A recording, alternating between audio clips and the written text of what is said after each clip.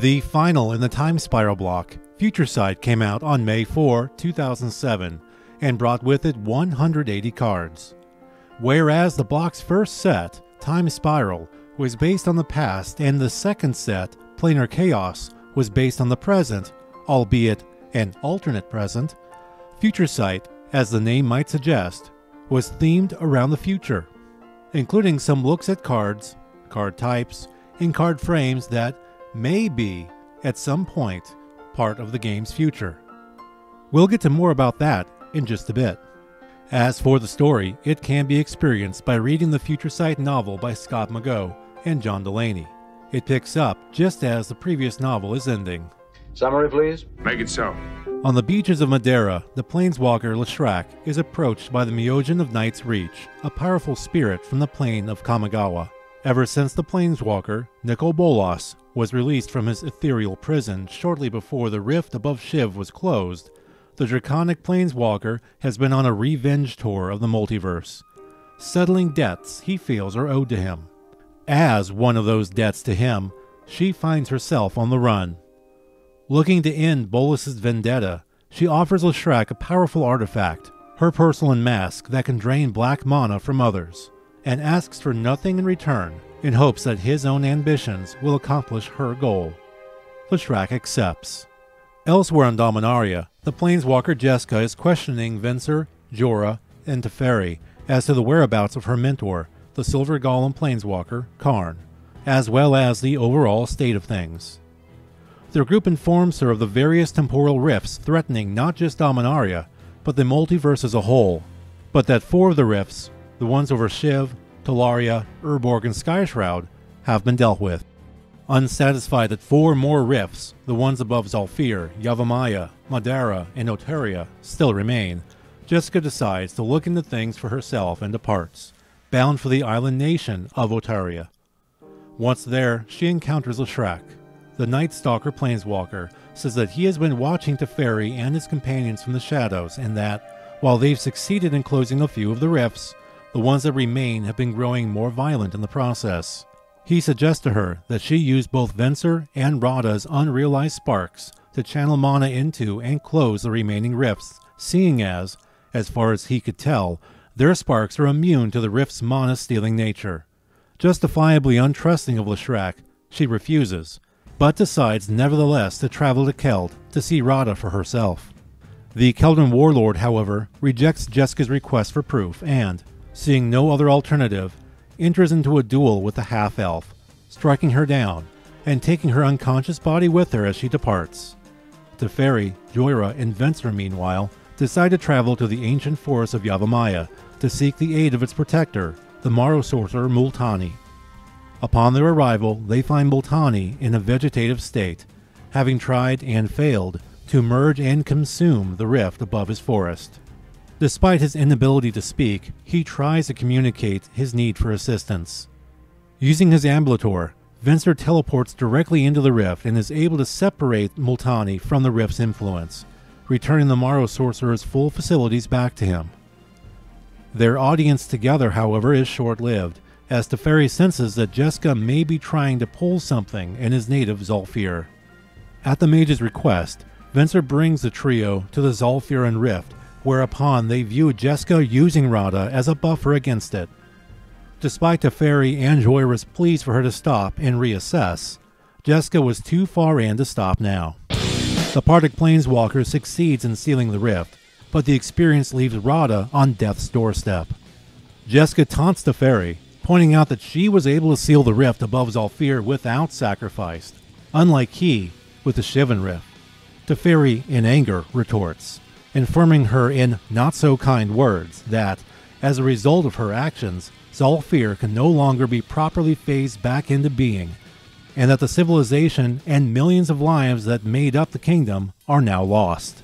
Realizing the gravity of the situation, Jeska tries to show remorse, but claims that her actions were for the best, despite Teferi's complaints. She and the newly enfeebled Radha then travel to Yavimaya to continue her work there. Teferi, Venser, and Jorah follow.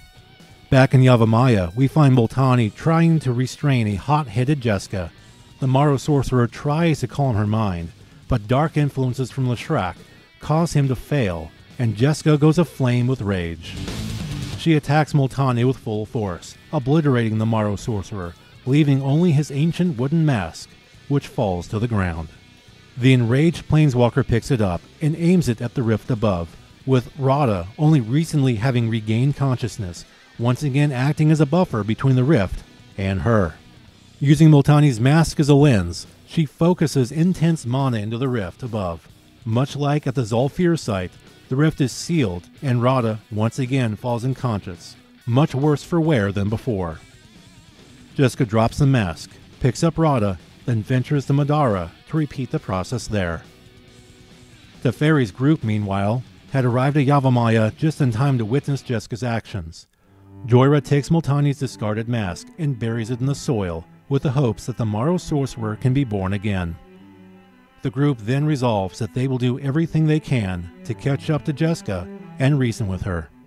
In Madara, Jessica appears with Radha in tow. Before the Planeswalker can begin work on the rift there, however, Leshrac appears. The Night Stalker Planeswalker confesses that he has been influencing her actions since before they first spoke. He then paralyzes her. Leshrac then utilizes the mask the Myojin gave him to sap out the black mana that still resides within her from her pre-Planeswalker days when she was the Kabbalist, Phage, explaining that he intends to use her darkness to help him defeat and subsequently absorb the power of Nicol Bolas. Teferi and friends arrive about this time, but can do little but watch Leshrac in action.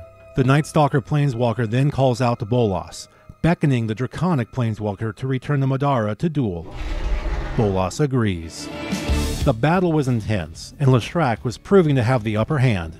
He had Bolas trapped between the Talon gates, negating the dragon's Planeswalker powers, and allowing him to use the porcelain mask to rot away the dragon's body. Bolas, now drastically weakened and mortally wounded, Leshrac prepared one final spell to end the Draconic Planeswalker once and for all. Not even a moment before his ultimate demise, however, Bolas swung the skeletal remains of his tail, impaling Leshrac. The dragon then reveals that he had succeeded in defeating the Myojin of Night's Reach, and was in possession of her original porcelain mask. Leshrac's mask, as it turns out, was merely an inferior copy. Using the real mask's powers, Bolas regenerated himself before capturing Leshrac within it. Mere minutes later, Bolas uses the power of the mask and the essence of Leshrac it contains, Planeswalker Spark and all, to close the rift above Madara, thus ending Leshrac Nightwalker's existence. Sensing that, despite the closing of Dominaria's time rifts, the multiverse was still doomed, Bolas planeswalked to a new realm to focus on his own preservation. Jessica, now finally back in her right mind, greatly apologizes for her recent actions and takes personal responsibility for the final remaining rift above Oteria, which was formed by her transformation into, and back from, being the false god Corona. Venser, and a very forgiving Radha, agree to assist her. The three teleport directly into the violent rift where Jessica found herself facing an image of Corona.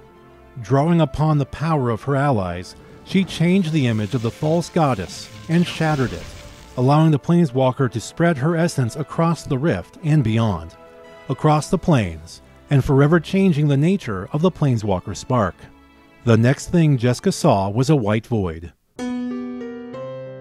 populated only by her and her late, loving brother, Kamal. The two siblings finally united in death, Jessica happily embraced oblivion, knowing she will forever be in his company. Back on Dominaria, an era known as the Great Mending has begun. Their work done, the group disbands. Radha returns to Keld and resumes her duty as warlord. Teferi returns to the continent of Jamura to help its people rebuild. Joyra asks Venser if she could borrow his amulator so that she can seek out Joda, a person for whom she feels quite strongly for. As for Venser, the experience within the Otaran Rift had changed him, for he was now not just a planeswalker, his spark having been awakened, but one of a new breed of planeswalker. He makes his first natural planeswalk, and ventures into the unknown. Thus ends the story of the Time Spiral block and, really, marks a major change in Magic the Gathering from here on out, both card and story-wise, now that Planeswalkers were no longer nearly omnipotent beings with a quasi-immortal, godlike status. In fact, this change in the nature of Planeswalkers was actually planned to be shown in card form. So, knowing that these new kinds of Planeswalkers were coming around, and that the creative team had been looking, just desperately looking for any sort of through line that we could create between one world and another, and in essence build some heroes that could last. But a new card type had not been created since forever, and it seemed like that's just impossible, we can't even do it. But because Future Sight was the next order of business where anything was supposedly possible, it seemed like the right time to take a stab. Only it wasn't meant to be. Simply put, this new card type just wasn't ready yet. So they delayed the debut of Planeswalker cards for a soon-to-be-released future set, which allowed Wizards to put back in a neat card that they had taken out to make room for these Planeswalker cards. Because I made Tarmogoyf pretty early on in the process, but in the middle of that, Matt Cavada came to me with the idea of doing Planeswalkers. We tried to do them in Future Sight. We were close enough that we knew we had something really cool, but not close enough that we were confident putting them in. And it's funny, literally Tarmogoyf was made because I thought it was hilarious to have reminder text to show you other cards. And then, once we figured out that we weren't going to do Planeswalkers, it's like, oh, this is awesome. I can show you a card type that, in fact, is going to exist in the near future. And part of this was because Future Sight was a future-looking set. The nature of Planeswalkers has been changed, therefore, Planeswalkers will be very different going forward. But Planeswalkers were not the only future-looking thing being exhibited in Future Sight. Truly, it was a glimpse into not just the future, but also possible futures, both story-wise and gameplay-wise. A lot of what we did is riffing. Like, a lot of the future we showed you were things that made sense that we could do. You know, a lot of it was like, oh, I hope they one day do this, and we did some of that. So we tried to show you some stuff you'd never seen before. We had mechanics you'd never seen before. But at the same time, we also wanted to go down some avenues and explore some things that was kind of obvious maybe we could do one day and show what we did. There's a lot of extrapolate of the design. As such, there was a lot of new and unique things that made their debut in the set. Partially due to this, Future Sight introduced not just a few, but a whopping 16 new keyword mechanics. And that was in addition to the 8 or so existing ones such as Scry, Transmute, and Cycling that were also in the set. 3 of those 16 were abilities that had already existed, yet never had an official name: Lifelink, Reach, and Shroud. As for those remaining 13, Absorb, which prevents a specific number of damage that would be dealt. Death Touch, which says whenever a creature deals damage to another creature, destroy the latter. This ability is now evergreen. Delve, which allows you to remove cards from your graveyard to assist in paying for spells. Fate Seal, which is an extrapolation of the Scry ability. Fortify, which is kind of like equipment for lands. Frenzy, which grants an offensive boost to an unblocked creature. Grandeur, which provides additional functionality for legendary creatures that have the ability by providing an effect directly from one's hand. Gravestorm, which is kind of like OG Storm, but only counts when things go to the graveyard. Poisonous, which riffs on a concept that has long been within the game and gives a player hit by a poisonous creature poison counters in combat. Aura Swap, an activated ability that lets you exchange it with an aura card in your hand. Transfigure, an evolved version of Transmute from the original Ravnica block that turns a creature in play into one from your deck with the same converted mana cost. Tribal, a card super type in which non-creature cards can be denoted by a creature-based subtype. And Type Cycling, which is an evolution on the land-based cycling introduced in Scourge, but expanded for other types, in this case, specifically Slivers and Wizards. By the way, the design team made way more than the 16 mechanics that actually made the set. How many to be exact? Design turned over 51, But think about that. I mean, for people that want to sort of say, oh, Future Sight, it's not that complicated. No, baloney. It's insanely complicated. Adding to that complexity is a cool dozen cycles. While we won't go over all of them here, there are a few worth pointing out. There's the cycle of legendary creatures, all of which have the Grandeur ability, and are also descendants from prominent legendary creatures from Dominaria's past, such as Horlash, heir to Blackblade, being descended from Dakon Blackblade.